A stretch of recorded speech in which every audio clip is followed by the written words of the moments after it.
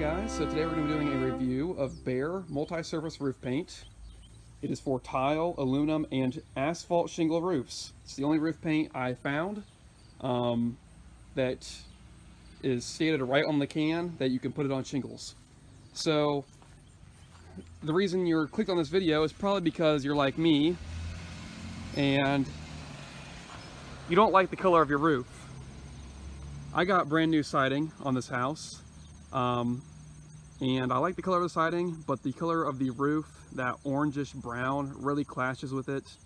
And the roof is in perfectly fine shape, so I don't want to spend like $6,000 replacing it. So I'm going to spend $175 on 5 gallons of paint and hopefully change the color and make it look a little bit better. So anyway,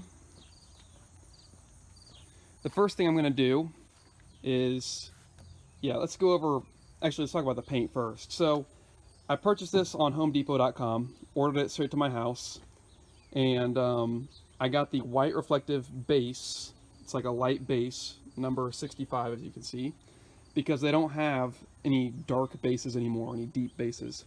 So what I did was I took this white paint to Walmart and I had them tint it for me to this dark gray color. So here's the color of my siding. You can see there's a contrast there, and that's what I'm looking for. So little disclaimer here, if you put too much pigment in paint, it may not set up correctly. And this paint here took almost a half gallon of black pigment to bring it to this color because it started out as white. So this is like 10% pigment, 90% paint. So just a disclaimer, you're not supposed to put that much pigment in your paint. That's probably 2 to 3 times as much as you should have. Hopefully it sets up right. It dried up perfectly fine on the can, so I'm not too worried about it. Okay, now for applying the paint, the website says you should do it on a cloudy day, which we have, and you should clean your roof first with a mold and mildew cleaner and a concrete or whatever asphalt etcher. This accomplishes both of those things. So the very first thing I'm going to do is I'm going to spray down the roof with this, using my big sprayer there. And I'm going to keep it on there. Well, I'm going to follow the instructions on here, dilute it as it should be, and spray it down and scrub it with the broom and everything else like that says it should be, then rinse it off. I'm going to let the roof dry, and I'm going to spray that on with my Wagner Control Pro 130 there. Highly recommend that painter. It's a $210 painter.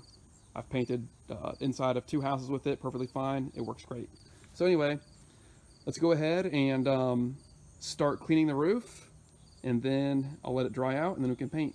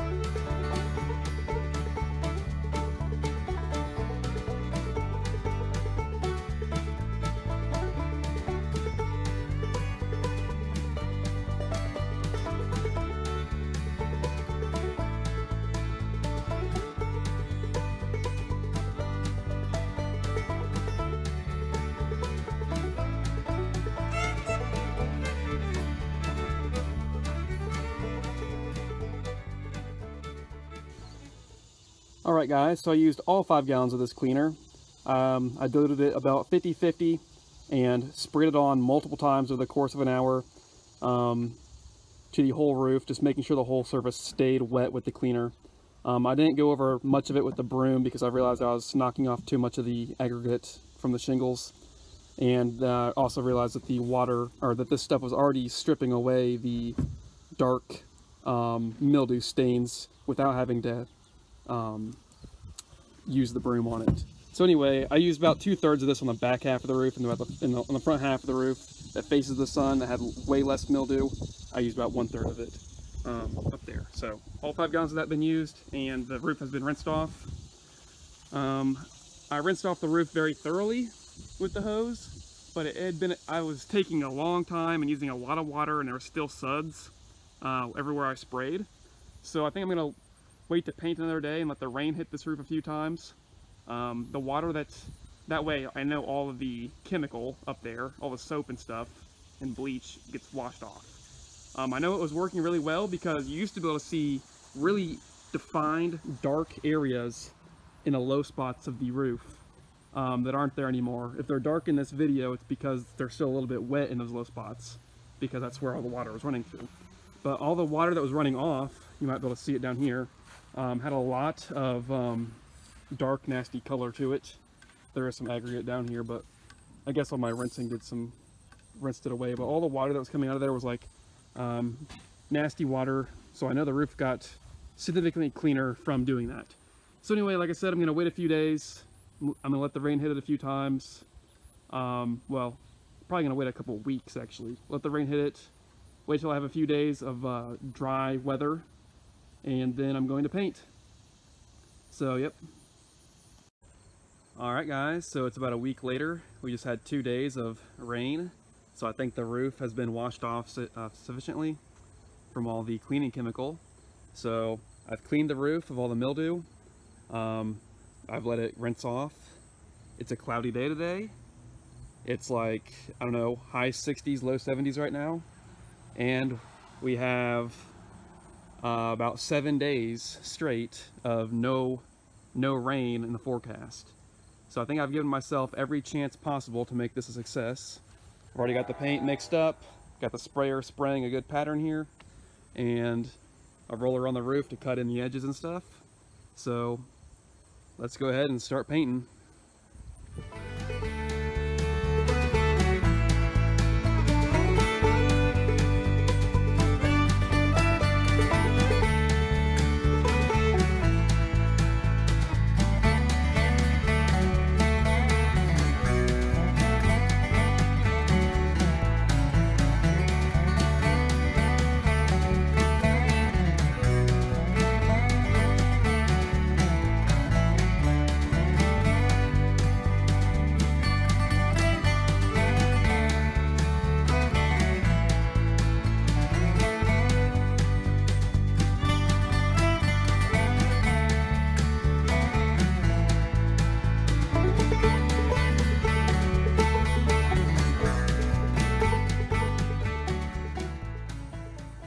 Well, that is the back side of the house done.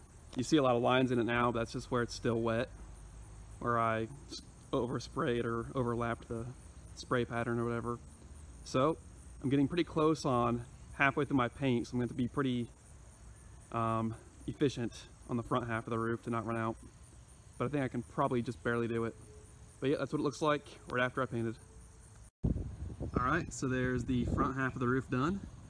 As you can see, there's all the shiny lines where it's not dry yet, where I overlapped my spray pattern. But it's all one even color now. And I'll get back to you when it is dry and looks like it's going to look forever, basically. I used, on this 672 square foot house, I used almost all 5 gallons of paint. There's just a little bit left in this bucket, like maybe an inch in the bottom there that I'm going to use for touch-up if I have to. So, yep, we'll see. I'll let you know when it's dry. Alright guys, so it's the end of the day today, and the paint is all dry up on the roof. You can still see a few of the lines where I overlapped with my spray pattern. Apparently, even when it dries out, if you have uneven paint or uneven like thickness of paint, it will show. So keep that in mind. But yeah, I think it looks way better than the original, and I'll put a picture of that right here for you to compare the original color to. But yep, that's it right there. I'll do an update video, I guess, in like, I don't know, a year or whenever I think about it, to let you all know how it held up. So yep, thanks for watching, and I think this is a pretty decent way of making your house look better without replacing the whole roof.